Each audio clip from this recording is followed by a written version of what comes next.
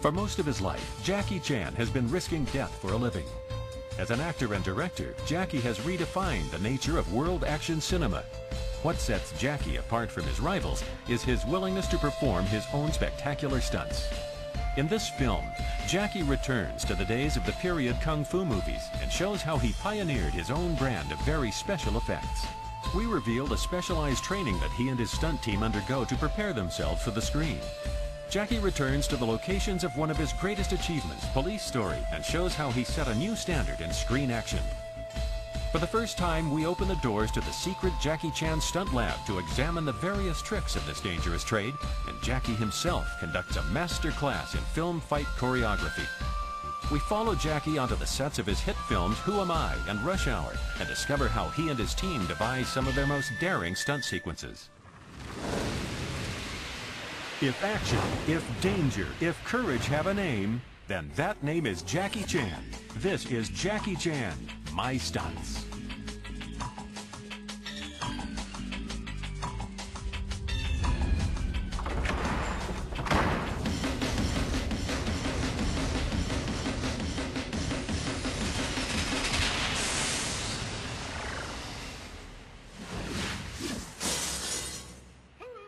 Jackie began his career as just another stuntman working on the Hong Kong movie treadmill.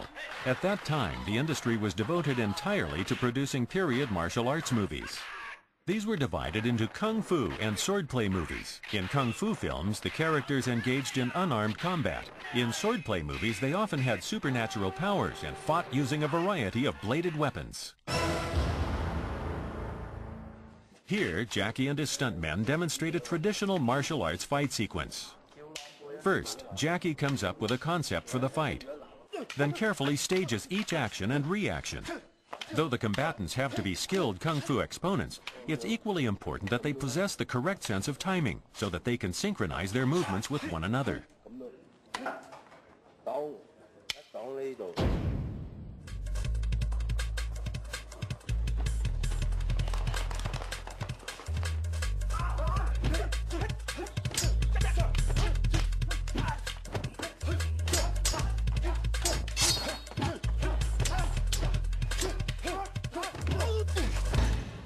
See? Pretty, right?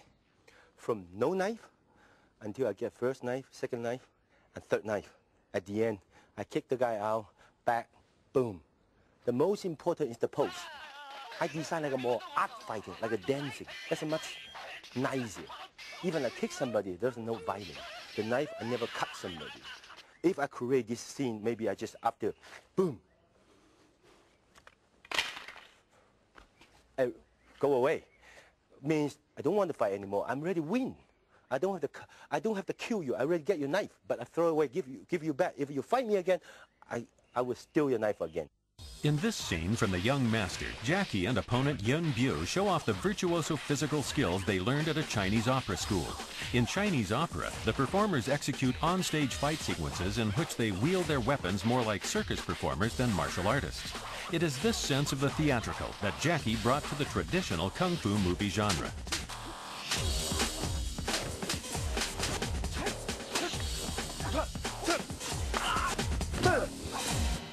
See? And I would use anything like very pretty. See, after fight, when I sit down, sit down. After kick, he go around. Because the timing is so quick, you didn't know did I hit his toes or not. One more, slow motion. Come, look, that's when slow motion, I just hit here. Then he just do the reaction. The audience knows. Then I turn around, give him a kick.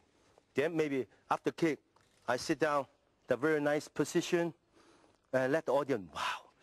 And the funny thing is, in modern day, of course, you use this kind of thing, this kind of face, I want to kill somebody. But in the old day, you can tell, when we're fighting, the camera move back a little bit. You can see the toes. Every position, look.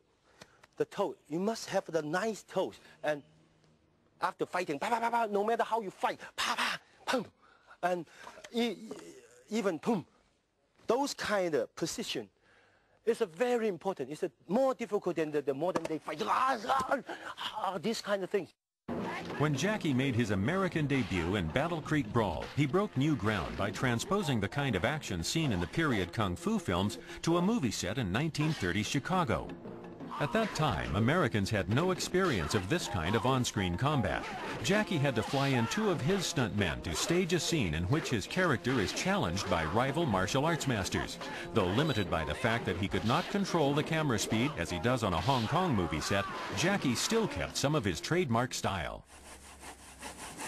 That's a chair. Of course, when we're doing some action, we have to make the special chair.